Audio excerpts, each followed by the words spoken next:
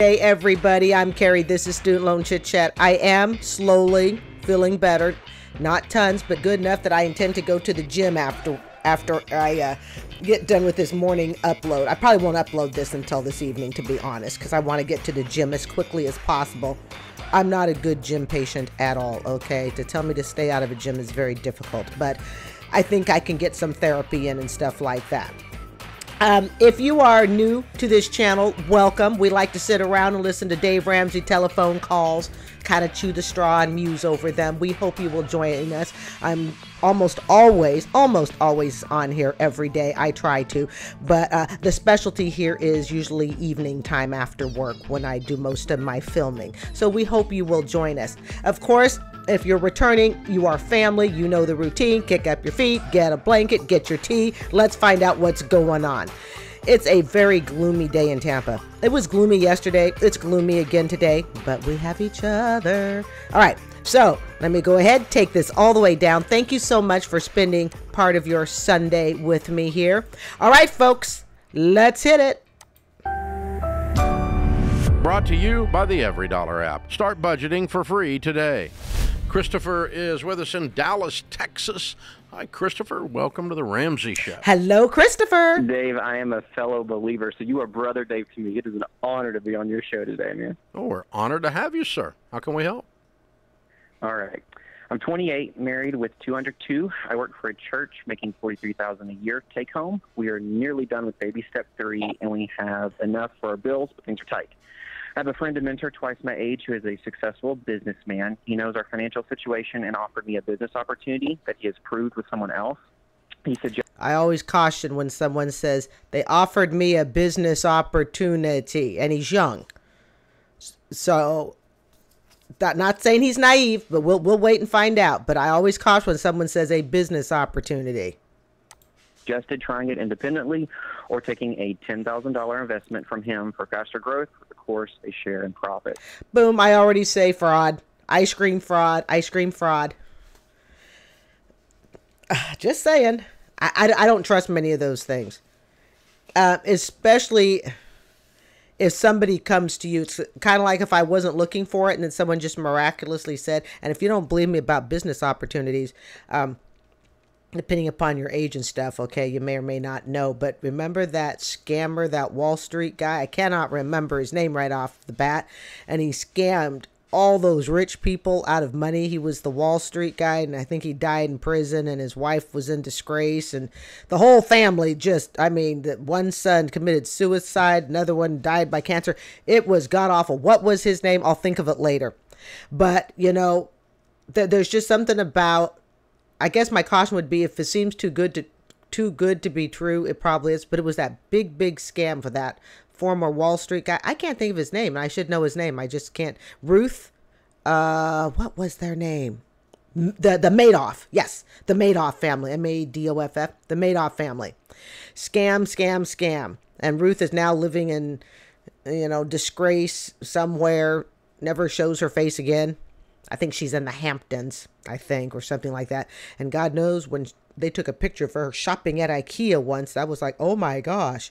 Okay, they scammed all those people. So I hope he's not getting scammed.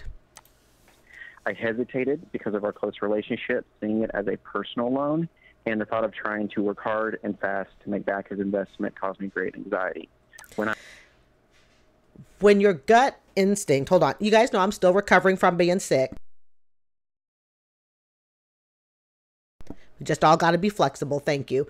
When it comes to money, your gut hunch, that first gut instinct is usually your right instinct. And if you're like, you know, I just don't think it's right, but we go forward with it anyways, right? Kind of like relationships. It's just that gut instinct says no, but we do it anyways. I expressed interest in starting the business without taking his money because of viewing it as a personal loan. He got very upset, claiming that it was a weak excuse for not wanting to admit that I could make more money on my own. He acted like I was trying to pull one over on him and that he was going to call my bluff, but my heart truly did prioritize the relationship over potential business gain.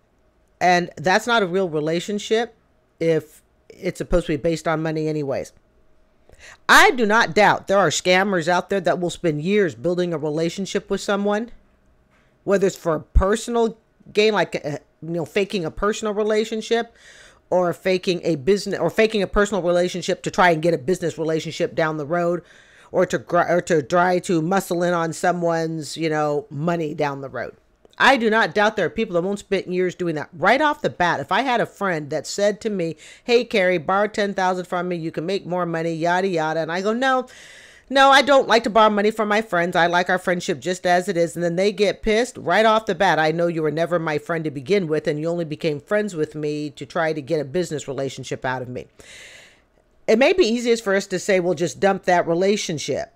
Okay. But depending upon the dynamics of it, and what you believed that relationship really was, it may be harder said than done. Now, more experienced people in our 50 age bracket, I wouldn't have a problem dumping that at all. I'd be like, no, you really weren't into me. So my question is, was I wrong to view the investment as debt? Did I miss out on an opportunity, or did I do the right thing following my gut? No. See, this is where his youth is showing. This is how we learn. I mean, look at the mistakes I made in my youth, okay? No, he absolutely did the right thing. And not adding anxiety in my life. Is this just a conflict of different ways to use money? Sorry, no, this is a butthole. Okay. I mean, what kind of guy is a mentor? Yeah. And then sets you up to get you into something he wants you into, and then is mad because you won't do it. Exactly. It makes you think he wasn't really mentoring you for the purposes of mentoring you. He saw you as grooming. That's what they say. And I'm not saying the guy's a pedophile, okay, that the mentor is a pedophile. But that's what pedophiles will do. They can spend years, moving in on a family, getting to become Uncle Jack. No offense, no personal to the Jacks out there, okay?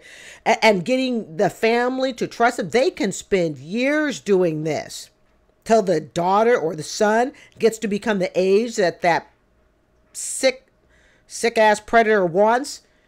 And then Uncle Jack is such a trusted person, or Auntie Jane. No offense to the Janes out there, okay? Because women do it too.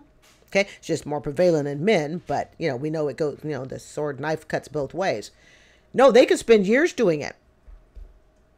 That's not a mentor. Exactly. He violated mentor ethics. That's right. That's a manipulator. Oh, wow. That's what that is. That's someone who's trying to groom someone to be something that they want. This is sick. That's a manipulative move. Yeah, big time. The relationship, by the way, isn't anywhere near what you think it is.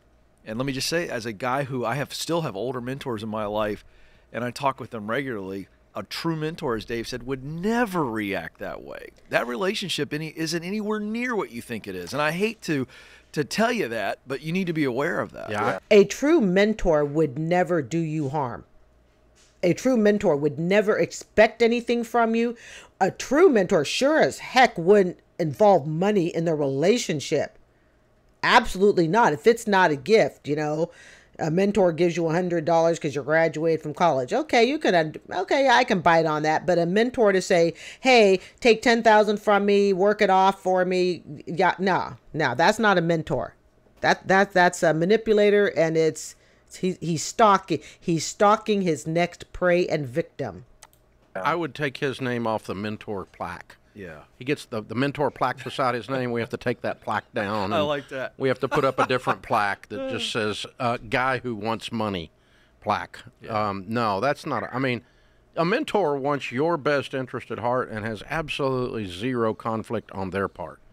I've been a mentor when I was in my 20s. Yes, during my sane moments, I was a mentor to a gal that was a middle school student, and I loved it. And, I would take her to McDonald's and stuff. Everything we always did was out in the open. It was in public and all of that stuff. Never in a million years. Now, I know she was just a middle school student, but still, never in a million years would I expect her to give me something in return. Absolutely not. Absolutely not, and I used to just, take her around town, and, she didn't have a mom in her life. She lived with her dad. She needed kind of that mommy figure, and I absolutely loved it. And not in a million years. I don't care what age she was at, I could never even think of taking anything from her or her dad. They just needed somebody to help, kind of give her that mommy aspect, and I was in my late 20s and she was like 13 years old, and so she and I used to go do McDonald's and stuff like that. Sometimes I'd take her to the park if she wanted to go there, but that's what a mentor does. She was too young to discuss career and stuff, but we discussed get your A's and B grades, yada yada. That's what a mentor does. I mean, at least that's in my mind. And so he was way too emotionally and otherwise invested in you doing this. He was stalking his prey. He was a lion deep in the grass, and he was stalking who he thought would be vulnerable. Mark my words, that's what he was doing. Okay. Like, if I'm mentoring someone, which I don't do very often for this exact reason, but and I say, hey, go do this, and they don't go do it, they don't get anything from me, but the next time I get ready to tell them something, I might hesitate. But I'm not going to go, I told you not to do that. If they come back and go, you told me not to do that and I screwed this up, okay, learning experience, that's fine. But I'm not, I don't have to search someone down and defend my ego when I'm in the mentor seat.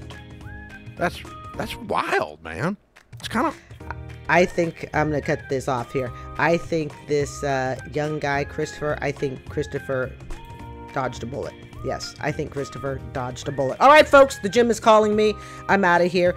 I will probably upload later today, as long as my energy and spirits keep up with it, all right? I know this was short, but sometimes short and sweet is wonderful, especially when I need to go and work out. People, I'm Carrie. This is Student Loan Chit Chat. I would like to thank you for spending part of your Sunday early afternoon with me. I will see you hopefully at the computer deck later on today. Have a great day. Oh, don't forget to subscribe. Bye.